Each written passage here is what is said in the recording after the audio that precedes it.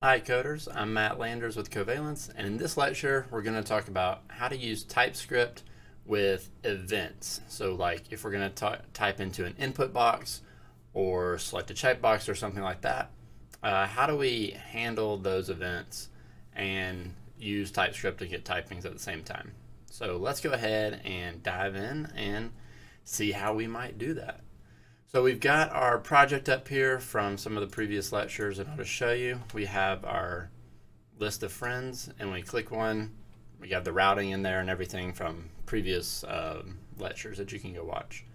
But what we want to do here is add a text box that lets you update the name on this detail page. So let's get started on that. If we go to the detail component, the first thing that we're going to need to do is add an input box. So let's go ahead and just add a section here so we can wrap our header. All right, and then we just want an input box. So I'm going to use Bootstrap, make it look kind of good. Create a label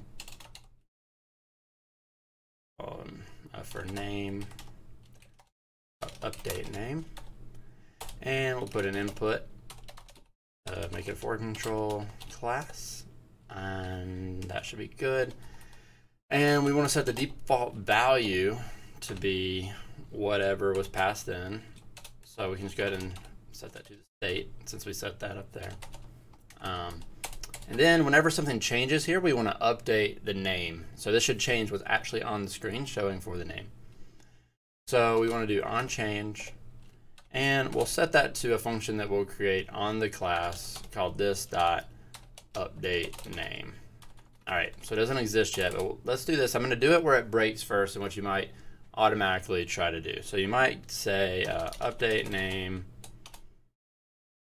and then pass in the value. So here what you need to know is that all of the React functions like onChange, will have their own typing. So I can say react.changeEvent, and then I need to tell it what element that is changing. So it's an HTML input element. And now what happens in here when I use E, I can see everything that's on that, what's going to be passed in for me. And I know that target.value is the value of what's in the text box. So what I can do is say this.setState, put name, and we're good, right? This should work. Everything compiles, everything looks fine, but let's go ahead and run it and see what actually happens.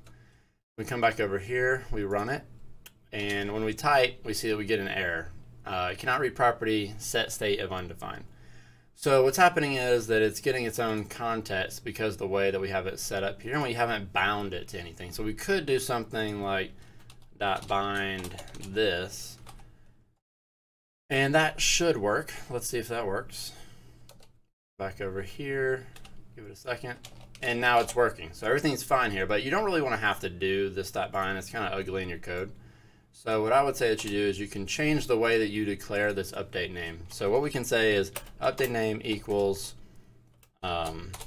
this function, and what the immediate or this lambda function or anonymous function or whatever, whenever you declare it like this, TypeScript automatically binds this to the function, so you can't override it. So this makes it a nice clean way for us to make sure that we have the right context here.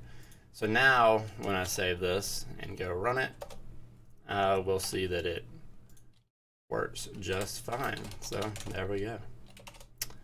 All right, so that's how you do change events in with TypeScript and React.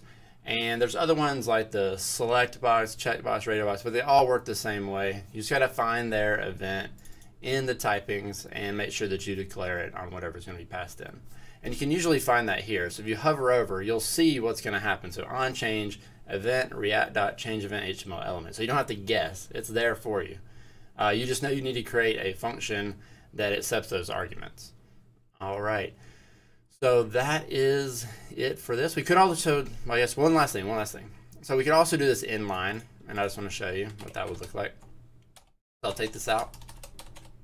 And if we didn't want to create a whole function for it, like this one, it's kind of unnecessary because we're only using it on at one place. We actually could do it right here as well. We'll say HTML input, and